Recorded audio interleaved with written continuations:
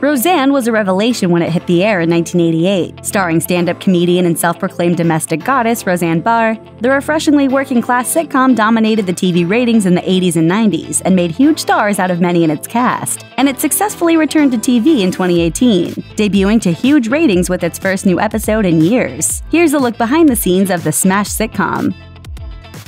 Not just a vehicle.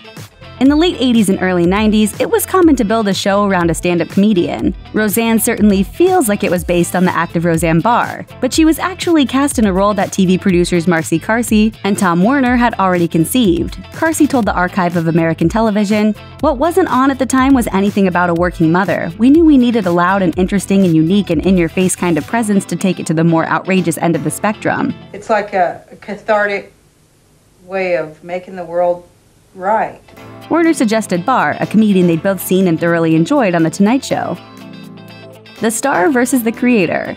When Roseanne went into production, it wasn't called Roseanne, it was called Life and Stuff, and Matt Williams, the guy who wrote it, intended for it to be an ensemble piece as opposed to a starring vehicle for Barr. When Barr got her way, it launched a bitter power struggle between her and Williams, the show's head writer and co-executive producer. In the middle of Roseanne's first season, Barr threatened to quit the show after only 13 of the 22 ordered episodes had been completed, unless Williams got the boot. Hey, I'm not a restaurant, okay? You eat what I cook or you don't eat at all. Williams got canned, but people who worked on the show told the Los Angeles Times that producers almost let Barr walk because she would allegedly launch into angry tirades on the set, lock herself in her dressing room, or leave the studio at a moment's notice.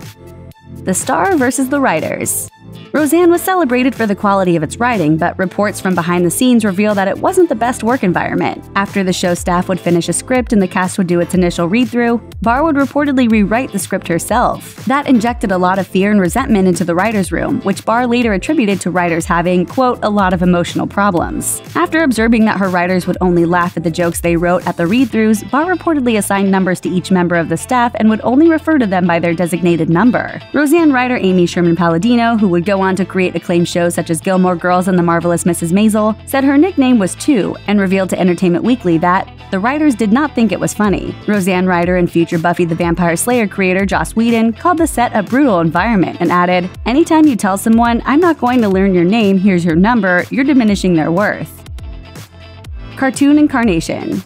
Not only did the big TV networks give a lot of stand-up comedians their own sitcoms in the 90s, they also gave them their own Saturday morning cartoon shows. Roseanne Barr's was called Little Rosie. On this Roseanne Meets Muppet Babies curiosity from 1990, 8-year-old Rosie battled everyday little kid problems, like strict parents and tough school assignments. Barr didn't voice the kid version of herself. Actress Kathleen Lasky did a slightly higher-pitched take on Barr's signature sound. I want you to do something. Call the police or the National Guard. Barr claimed the show was the only one like it on the air at the time with a female protagonist and that it had good ratings. Even still, ABC canceled it after just 13 episodes.